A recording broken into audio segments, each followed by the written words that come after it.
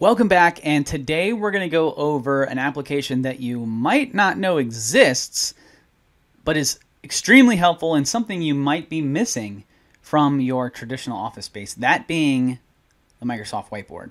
Within Microsoft Teams, there is an application that a lot of people don't really pay attention to, but are constantly searching for, and that is the Whiteboard. It is actually an application within every meeting created within Microsoft Teams, unless you're in the GCC or certain licenses of the GCC, that you can take advantage of and draw on and pretend that we're all back in our offices in the big old conference room, drawing on the whiteboard and really knocking things out. Now, I'm also going to give you an alternative to the whiteboard, that being OneNote, and how you can utilize OneNote as a whiteboard if you are part of those GCC licensing keys that don't have this functionality, but you want a workaround. So let's get started. So here we are in Microsoft Teams.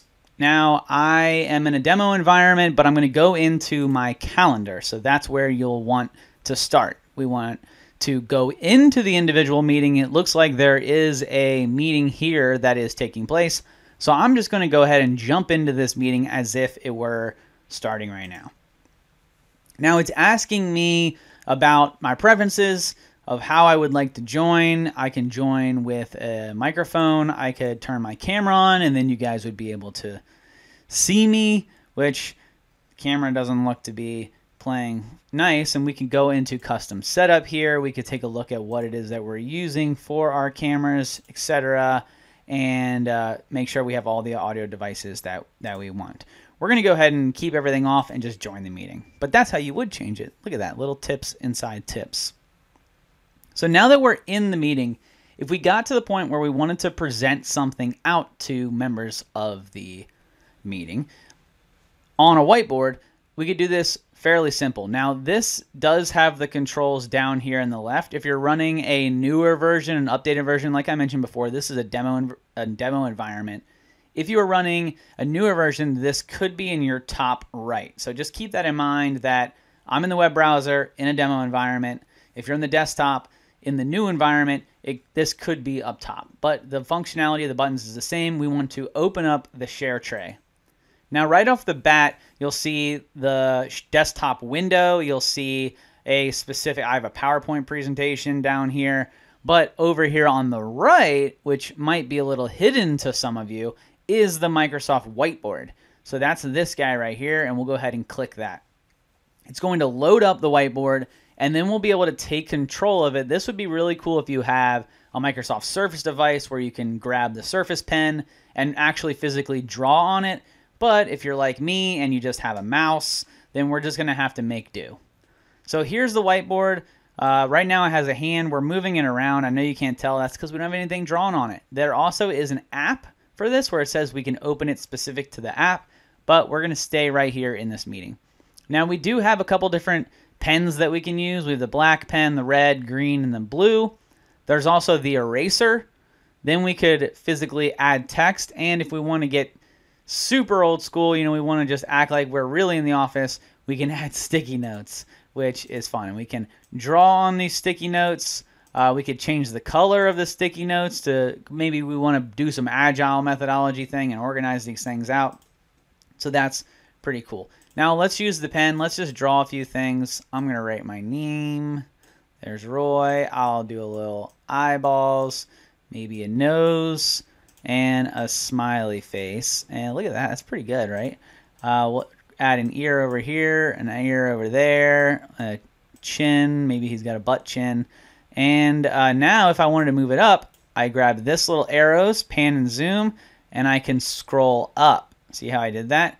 And then I can add, with the pen, I can add hair. All my 90s people, you realize that we all spiked our bangs at one point in our life, right? So there you go. It's a really easy tool to utilize. Has a lot of functionality. I love the whiteboard. You can go back and then remove specific areas. Notice that when I erase, though, I can't just like erase little parts of it. It takes the whole pen stroke away. So you'd have to go like that. Then I can use the eraser to take away each pen stroke if I wanted to. So and then if I hold it down, then I can erase multiple pen strokes. Then you have the type. So we'll just write something out. Now it does look like it's handwritten, which I guess is kind of cool. That's just out of effect, but that's how you would be able to use that out. So if you wanted to draw something here, we're drawing an architecture maybe, and we say, okay, we could click the text. We could say environment. Then we could say a new one, and we could say running instances. And there we have the running instances that are in green inside of our environment, and then maybe we wanted to add like something that is the Ethernet, right? Or network cable. I don't know.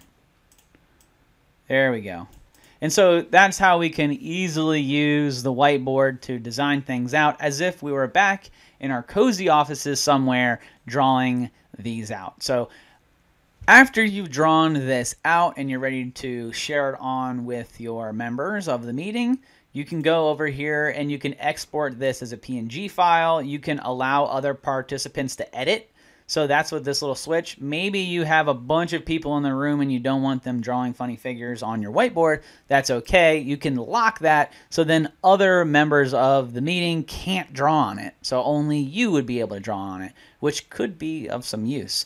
So then we can export this as a PNG and save it and then send it out, or we can, find out a little bit more information from Microsoft. So a pretty useful tool. If you don't have this tool, not to worry, I'm going to show you another application that you could use instead, that being OneNote. So we're going to go back into our homepage, open up OneNote. We're going to create a new notebook here, and we'll just call this test. Hit create. And now that we've created this notebook, we have this page, and we're just going to go over to draw. And then here in draw, well, we have to name a section first. We'll call it whiteboard. Now here in draw, we can do similar things to what we did prior to. So we could say this is the environment map. And then we can choose our color. So maybe we wanted to match what we had before, where we have red. So we could use red here, and then we can change whether it's a highlighter or a pen. And then we can just simply draw. And before we had green instances. And then we can add text the same way. So we could say environment. And then we could add more text and say running instances.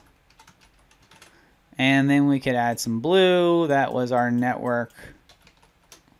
And there we have it. Here we can also change the width of it, which we couldn't do in Whiteboard. So there are some instances that this notebook can be a little more beneficial to you than Whiteboard. Now, Whiteboard comes with every meeting. You have to do a lot less steps. Here in OneNote, you have to go through a couple of different things. You can share these out afterwards. So once we've drawn it, we can share anyone with this link if you wanted to share it out afterwards.